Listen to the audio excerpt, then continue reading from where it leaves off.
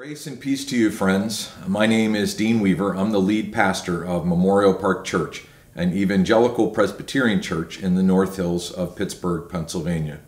It's a delight to welcome you to our program, Living Out the Word. Living Out the Word is an opportunity for you to join us as we worship Jesus, the living Word, on a regular Sunday morning service of worship.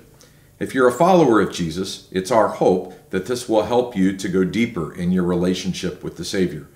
If you do not yet know Christ, or you're not sure about whether or not you're a follower of His, we hope that you'll tune in and stay tuned in as we go together deeper in this relationship with the one who created us, loves us, died for us, and reigns in power for us and makes a whole new life possible.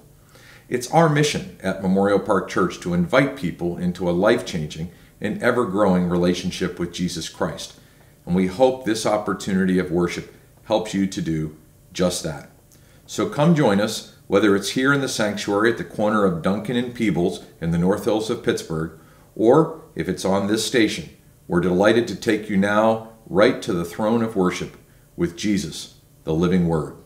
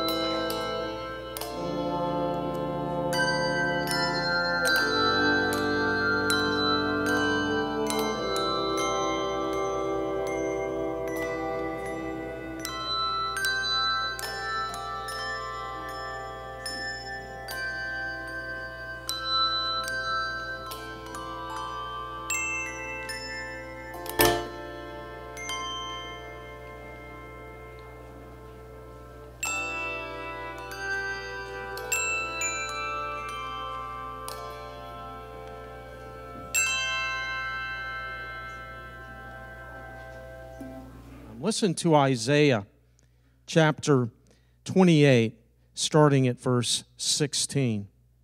So this is what the sovereign Lord says. See, I lay a stone in Zion, a tested stone, a precious cornerstone for a sure foundation. The one who relies on it will never be stricken with fear and panic. Praise be to God. Let's worship Him together.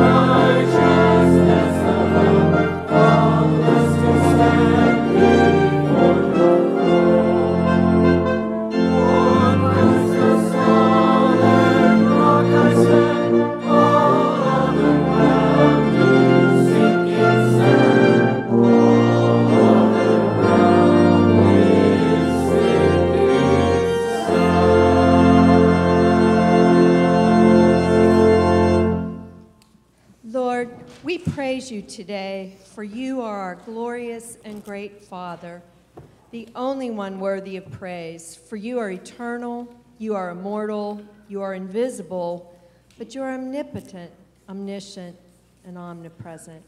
Thank you, God. We are keenly aware, however, of our sinfulness, Lord. We as a people, as individuals, as your church, as a nation, as a world, have often turned from you and your commands. Just as the people of Jeremiah's day, whose beautiful city of Jerusalem was destroyed, and those people carried off into exile, we often see things in our world that crumble around us, sometimes feeling exiled, and we lament just as did Jeremiah. We too wish things were different, that people were always safe, that no one was ever hungry or homeless, that pain and suffering and war and tribulation did not exist. As we study your word, we feel the pain of the generations before us, just as we do today. We know you are thus drawing us closer to you, Lord.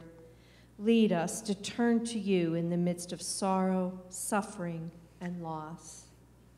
Would you please join me in the prayer that Jesus taught us? Our Father, who art in heaven, hallowed be thy name. Thy kingdom come, thy will be done, on earth as it is in heaven.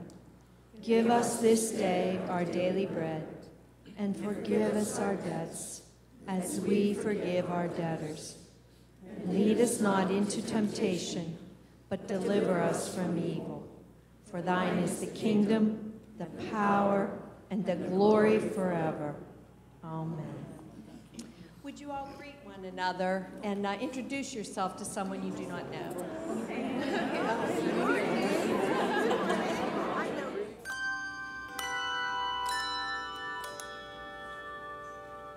Praise ye the Lord. Praise God in his sanctuary. Praise him in the firmament of his power. Praise him for his mighty acts. Praise him according to his excellent greatness. Bless the Lord, O my soul, and all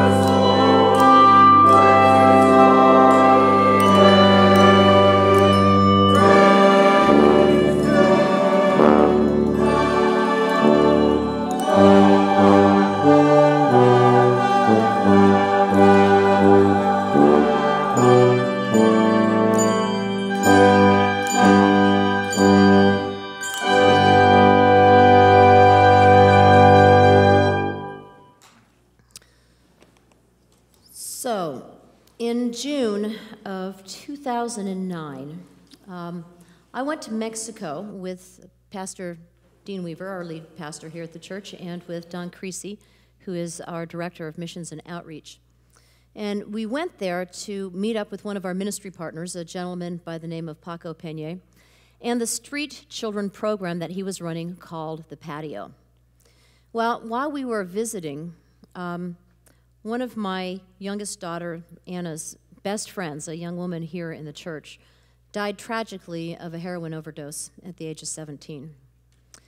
And because of my relationship with that young woman, I was called on the phone to find out about it before it was ever announced here at home. And I have to tell you that I was overwhelmed with grief, just shocked and overwhelmed with grief. On top of it, I thought, how am I going to tell my daughter? She's going to be devastated. And here I am thousands of miles away, and I can't even imagine what it's going to be like to have to make that phone call and to let her know. I sobbed, and I cried out to the Lord, why? Why? I learned something on that trip about the holy nature of lament. Because you see, part of that trip was not only meeting with Paco, but it was also to go to the Lion of Judah Church in Mexico City and to meet with brothers and sisters in Christ. And boy, did they know how to lament.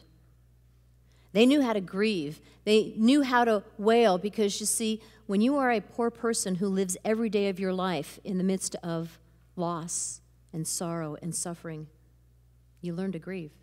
You learn to lament. And they knew how to do that. Well, one day while we were at the church, I was sitting on a bench, and this, God bless him, this old man who was just riddled with arthritis. It hurt me to watch him walk. And he approached me, and he got on his knees at my feet, and he began to weep. He began to weep because he was entering into my grief, helping me feel my pain so that I could be better. Shortly after he came, a group of elderly Mexican women came, and they gathered around me, and they began to lament too. They began crying out to the Lord in Spanish, and yet, I tell you, I understood every word that they said, because you see, the language of lament crosses race, it crosses language, it crosses culture, it crosses everything. And these women then began to sit around me and lie down and kick their feet and scream and yell and cry out to the Lord. And you know what? They gave me permission to get rid of my inhibitions so that I could do the same. And so we all laid there, and we wept and we wailed. And in a while, there was a peace that came over me. Something had happened inside of me. And so that when I went home from that trip, I was actually available to help other people who were also grieving the loss of this young woman, because I too had been helped. If you've been with us for the last 4 or 5 weeks, well then you know that we are studying the book of Lamentations, which teaches us something about the sacred art of lamenting.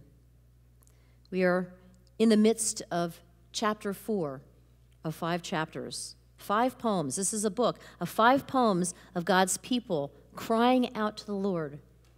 And they cried out to the Lord over the destruction of the city, Jerusalem, their holy city. They cried out to the Lord over the loss of their beloved temple and over the destruction of the people. 5 poems of heart-wrenching grief where these people cried out to the Lord, how did this happen? How could this be? But if you've not been here over the last few weeks and you're wondering why it is that we are focusing on lamenting, well, 2 very practical reasons. First, we are in that season of Lent, that time between Ash Wednesday and the resurrection of our Lord on Easter, and that time is set aside for reflection, reflecting about our own lives and where we are in them, and reflecting about the state of the world in which we live in. So it's naturally a time to be solemn, and it may be a time for you to lament. And second, because lamenting is actually biblical. You know, today most people just get mad. They just get angry at the way things are, when perhaps a more godly course of action would be for us to lament the way things are. Do you know that God cares enough about you and the things going on in your life? He cares about your losses. He cares about the things that disappoint you.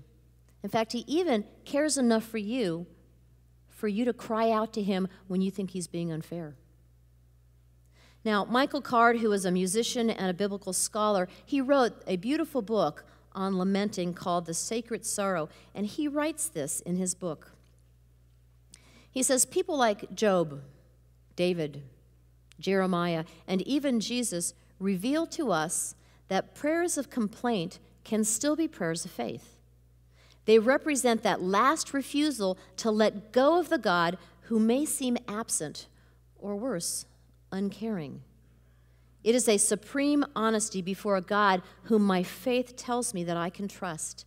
And he encourages me to bring everything as an act of worship, including my disappointments, my frustrations, and even my hatred. So here we are. We are in this fourth poem, the fourth book of Lamentations, the fourth out of 5. And there's still plenty of reason to lament here. Life has not gotten any better for the Israelites. There's more misery that they have to suffer. Now, by this time, the Israelites have been in the midst of suffering a 2-year siege with the Babylonians camped right outside of their gate. 2 years of not being able to leave the city. 2 years of not having enough food as starvation sets in. 2 years of the Babylonians waiting for them to be weak enough to conquer them easily. Well, the first 11 verses, so the first half of this poem, the prophet Jeremiah is reflecting on the devastation of the people, especially the children.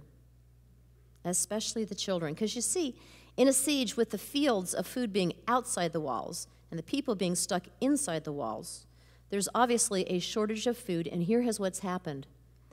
The parents are no longer sharing what little food they have with their children. And even worse than that, they're cooking their dead and their starving children as a way for them not to starve.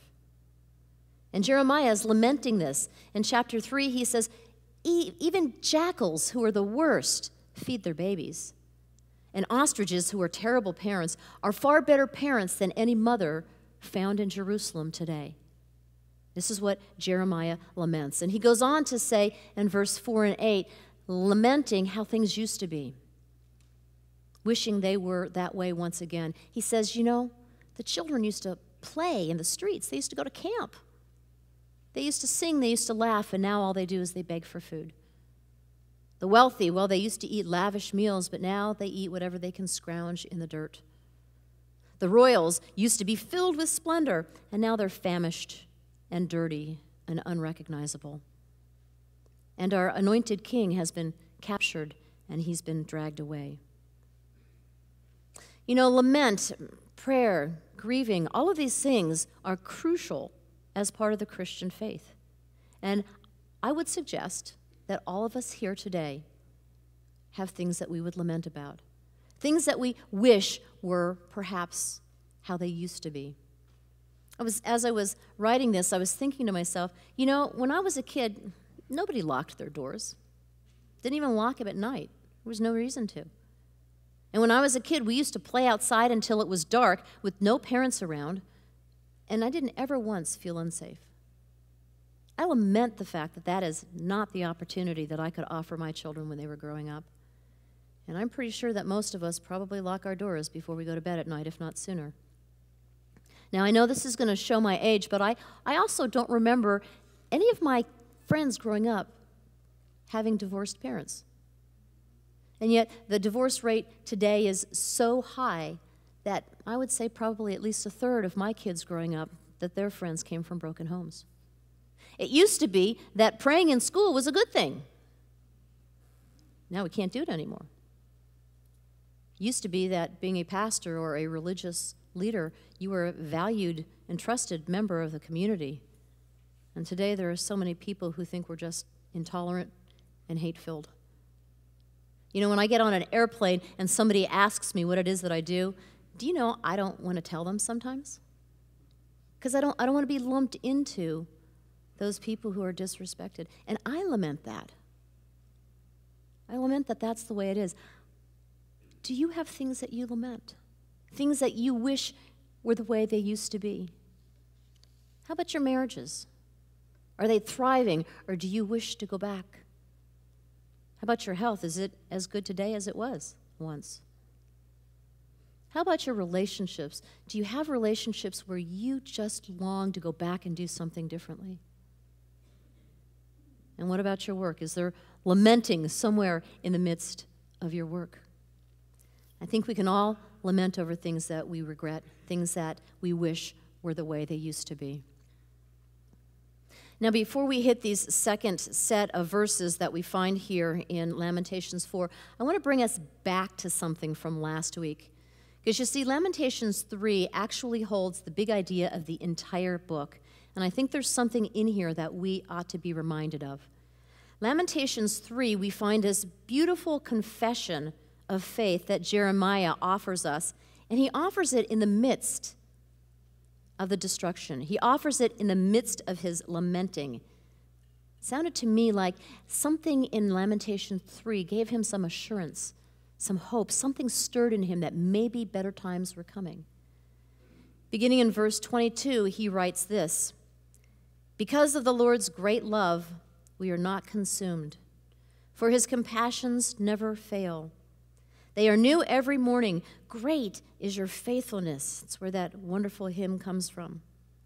"I say to myself, the Lord is my portion, and therefore I will wait for him. The Lord is good to those whose hope is in him, to the one who seeks him. It is good to wait quietly for the salvation of the Lord." Now, does that sound like a confession of faith or some sort of assurance to you? Because it sure does to me. But here's my question. Where did it go? Where did that faith go? Because when we get to Lamentation 4, all we have back is more misery, more suffering, more lamenting. There seems to be no hint that there was any faith that was offered at all. And so sometimes I have to wonder about that. Here's what I think it is. I think sometimes, even in the midst of faith, we still need to cry out to the Lord. Where are you? I've had it. Enough is enough. I need help, and God feels very far away. I think that even in the midst of faith, we still need to cry out. There are times when it may very well feel like the faith that you have has gone underground and you can't find it anywhere. I think sometimes that the faith of Lamentations 3, we still have to walk through more suffering, recalling Lamentations 4, until we get to a point where we might be able to say something like this: "I finally get it, Lord. You really are the last house on the block. You really are all that there is to hold on to. And so here's what I'm going to do, Lord. I'm going to throw myself into your arms, and I'm going to keep my eyes looking at you, and I am going to trust, and I'm going to have faith that you will get me through whatever it is that I'm going through." And my guess is that for those of you who are here today who have made that sort of statement, who have been through this, you know that God is faithful, don't you? He doesn't leave you, nor does he forsake you. Now, that does not mean that your situation is going to turn out the way you want it to turn out. But what it does mean is that in the midst of that, the relationship that you have developed with the Lord has grown closer. Now let's turn to the second half of this poem, this lament, because in verses 12 through 16, Jeremiah, who's the author of this, he starts to ask the question, well, who's responsible for this? Who's responsible for the devastation that we are experiencing, for this Babylonian siege, for Jerusalem coming to destruction and the people starving? Whose fault is this? And actually, on first read, when I look at it, it seems to me like everybody's kind of at fault here. And the reason for it is that no one, not the king, not the prophets, not the priests, not the people, ever thought that God would allow his holy city to be destroyed. There was an arrogance in the Israelites that said, no matter how disobedient we are, God would never allow his temple to be destroyed. Oh boy, were they wrong. And in verse 13, we find out exactly why the destruction came. And it came because of the sin of her prophets and her priests. Now, I want to read that same verse, verse 13, but I want to do it in the Message, because sometimes when you hear a different translation, there's something else that you can catch. And here's what it says in the Message, verse 13, because of the sins of her prophets and the evil of her priests, who exploited good and trusting people, robbing them of their lives. The guilty ones, the ones responsible for the sins of these good and trusting people, well, they were the spiritual leaders of the nation. How scary is that?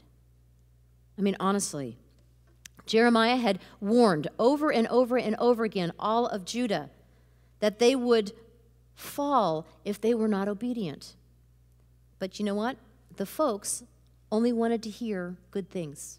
They only wanted to hear good news. And so you know what? The priests and the prophets decided to give it to them. Prophets started giving false prophecies in order for the people to agree. The priests, well, they started speaking lies, and the people hid themselves in their sand, hearing what they wanted to hear and doing what they wanted to do. Now, my friends, I have to tell you, there is nothing different in our world today. This is as present day of a warning for us as we could possibly have, because there are plenty of false prophets, there's plenty of false teaching, and there are tempters of every kind in our culture who are whispering in your ear what you want to hear, hoping to entice you into doing what you want to do. You want to know what some of those are like? Because I think we've been hearing them for so long that some of you probably have bought into them too. But they're not biblical. They're false teachings. Here's this first one. We are encouraged to live for ourselves rather than for other people. That is so unbiblical. We are called to be servants. We are not called to live for ourselves. We are told that acquiring more money and more power and more pleasure is the ultimate goal of life. That's a lie from the pit of hell. We are led to believe that all spiritual pursuit will lead us to the same place. You don't have to study too far to find out that there are major differences across religions and that God is related to in a very different way. We're told that we can make up our own rules, that we can have our own gods, that there is no absolute truth, that there's no moral code that's given from God. And we're told that we're better than others. And my friends, the Bible tells us that we are as sinful as the day is long, that all have fallen short of the glory of God. All of us need to throw ourselves on the mercy of Jesus Christ. Our temptation to accept teaching other than what's written in the Bible, our temptation to rationalize our behaviors and our actions are rampant because we too want to hear what we want to hear, and we want to do what we want to do. We need to pray for godly leaders. We also need to pray that we would be willing to hear the truth and to be obedient to that. You can see in Lamentation 4 what perverted leadership does. It actually caused the entire nation to fall. And if you think we're immune to that today, well, you got another thing coming. Better think differently about that, because there are not a lot of differences. And because of the sin, they're living in hopelessness. Living in hopelessness. And there are three particular hopeless things that they talk about, sins, consequences to this disobedience. They're found in verses 17 through 20. The first one is in verse 17. It says that they have no help. The consequence of living the way in which they've been living is that they have no help. Now, what that means is that Zedekiah, who is the king, was a coward. And instead of doing what God told him to do about the Babylonians, he ran to the Egyptians, who was another military power, to try and make an alliance with them, hoping that they would fight the Babylonians so that Judah would be safe. You know what happened? Egypt didn't show up. Judah was left to hang out to dry. And in verse 17 it says, we wore our eyes out, watching and watching for help that never came to us. In verses 18 and 19, it says that, well, they also had no way out. Now, here's the deal. The Israelites are living inside the city walls, right? And the enemy is on the outside, and they have not yet broken inside. And yet, the Israelites were still trapped. The Babylonians had built siege ramps up the sides of their gates, and they were shooting arrows up over into the city. Can you imagine walking down the street and having to keep your eyes up, hoping that you're not going to get shot by an arrow? They had no way out. They had no food. They were in danger. They had no way out. They were completely trapped. And those who did try and leave the city were all captured. The third consequence of their sin says that we no longer have a king. Verse 20 says, the Lord's anointed, our very life breath, was caught in their traps. We thought that under his shadow that we would live among the nations. Now, folks, we're not used to kings, so maybe it's kind of hard to relate to what that's like. But you have to understand that a king's prime purpose of ruling a nation was to keep the people safe. It was to protect them. And now they had no king. They had no help. They had no way out. And they had no king. This appears to be a pretty sad end for Jerusalem and the Israelites, doesn't it? Watching their family members die of starvation, no way out. You know, if it were me, I'd be digging a hole just to crawl in and just say, let me die. Desolation, despair, so heavy here. But then I have to think about something and wonder. And part of it comes from my own life experience, part of it comes from lots of stuff that I've read in Scripture. But do you think it's possible that when you get to the end of yourself, when there's nothing left, that might just be where hope begins? Where deliverance starts? You may think I'm naive, but there are lots and lots and lots of stories in the Bible of people who've come to the end of their abilities, the end of their resources, the end of their strength, only to find that in that place, deliverance arrives. Let me give you a couple of examples. Think about David before he became king. What did he do? He was running for his life from Saul. And then he became king, and he became a man after God's own heart, from despair to deliverance. Think about the woman at the well who was an outcast. She had no friends. She had to go to the well in the middle of the afternoon when it was hottest because nobody wanted to be around her until she met Jesus, and he gave her living water. What about the woman who was bleeding for 12 years? Can you imagine? She not only bled for 12 years, but she spent all of her money trying to find help for bleeding. And as an unclean woman, she wasn't allowed to be with people. She was lonely. She was in despair. I imagine she cried out to the Lord, why me? And she was in such a place of despair that she actually was willing to go into public, to touch people, to push them aside, to get to Jesus, to touch the hem of his cloak. And he healed her. Martha and Mary, devastated at the death of Lazarus until he was raised to life. But think about the disciples and the women who followed. Can you imagine the day that they stood in front of that cross and watched all of their hopes and all of their dreams die on a cross? How do you think they spent those 3 days between Jesus' death and resurrection, together praying, lamenting, in despair, crying out to God, why? Why? And then he rose again, and deliverance came for all of us. You know, I think that there are times when the Lord will take us to the very end of ourselves in order to find him, to the edge of the abyss, so to speak, shaking all of our confidences so that we will turn our eyes and we will focus on him. During the Ebola crisis back in 2014, Lamentations, which is a ministry near and dear to our hearts here at Memorial Park Church, it's a ministry that builds schools and now clinics in Sierra Leone, West Africa. Well, when the Ebola hit, we closed our schools so as not to spread that nasty disease to other people. And we took up the role of purchasing and supplying food to people whose families had been quarantined because of that disease.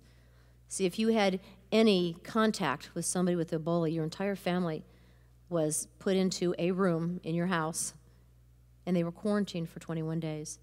Now, the government was supposed to supply food and water to all of these houses, but the sheer volume of people and places that had quarantines, they couldn't keep up with it. And so now people were dying not only of Ebola, but they were dying because they were being quarantined without food or water or any of the supplies they needed. And so EduNations stepped in, and we started to supply these things to people. On one of the food runs that Samuel Cisse, who is our in-country director of EduNations, when he was on one of his runs to supply food to a village where there were many quarantined people, he got a phone call from one of our Sierra Leonean pastors, a gentleman by the name of Pastor James. And Pastor James said, Samuel, John has been quarantined along with all of his family, all 23 of them, because one of the ladies in his family had been playing with a child whose mother had just died of Ebola. And here John was, crying out to the Lord, no help, no way out, no supplies, thinking to himself, my family at the end of 21 days is going to be dead. Whether it's by Ebola or whether it's by not having food and water, I don't know. But they're all going to be dead. And he cried out. And the way in which the Lord offered John help was through EduNations. Now, let me just give you a little backstory on John. John was one of our original employees, one of our original partners in EduNations years ago. And because of some very egregious things that he did, he had to be let go. He was fired. And he blamed Samuel for being fired, and he paid a local witch doctor to put a curse on Samuel, hoping to kill him. And now here John is. He's got nothing in a family that he can't protect. And Samuel says to Pastor James, make sure that John and his family get everything that they need. When Pastor James showed up at John's house, John was so overwhelmed with gratitude that his family was going to be saved that he tried to run beyond the barrier of his house, which met him with a guard with a very nice gun, keeping him away from touching anybody. But John yelled out, please forgive me, and would you please ask the church to pray for us? At the end of 21 days, John's family was completely and utterly well. Nobody contracted Ebola. Nobody died because they had everything that they needed. And at the end of that quarantine, Samuel and John were reconciled. Their relationship was restored. And John today is actually a teacher in one of our schools now. But he had to come to the end of himself in order to find a God who would deliver him. That may happen to you. That may be the path that God has for you. He doesn't always work that way, but sometimes he does. Sometimes he's radical, and then he will strip you from everything that you hold dear to, your job, your money, your relationships. No help, no way out, no king, as our text says, so that we will lift our eyes to him and surrender to him. Sometimes this isn't a bad place to be. Sometimes being at the end of yourself, living in hopelessness, is the place in which help comes from.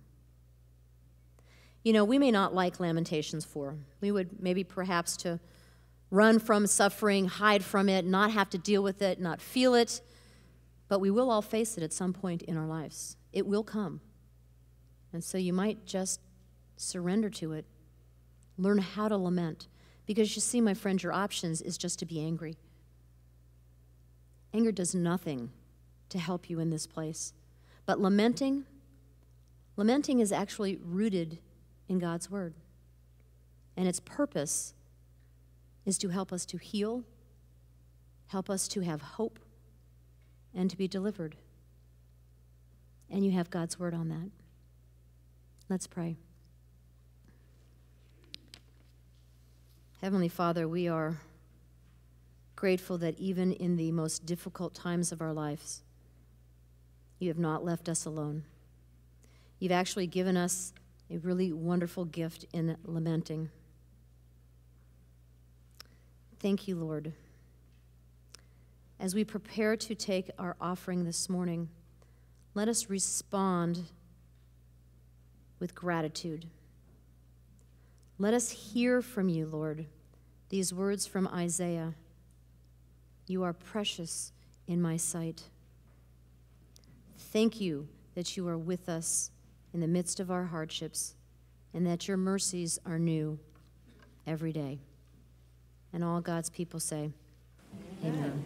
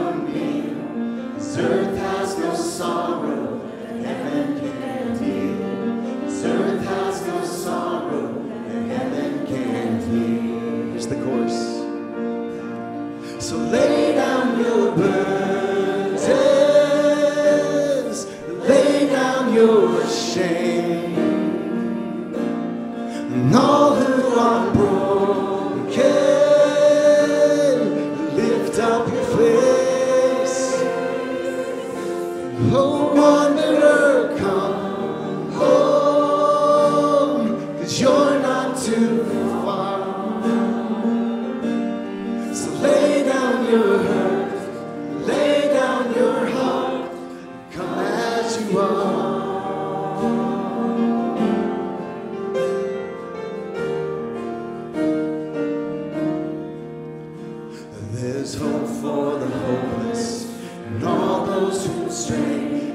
sit at the table, come and taste the grace. There's rest for the weary, the rest that endures, 'cause earth has no sorrow that heaven can cure.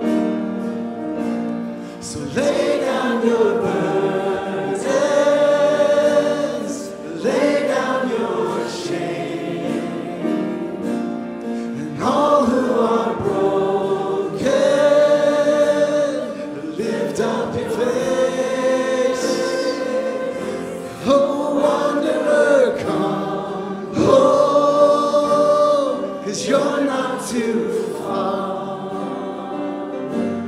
So lay down your hurt, lay down your heart, and come as you are. Come as you are. Fall in his arms, and come as you are. And there's joy for the morning. Sit and be still, 'cause earth has no sorrow that heaven can't heal. 'Cause earth has no sorrow that heaven can't heal. So lay down your burdens,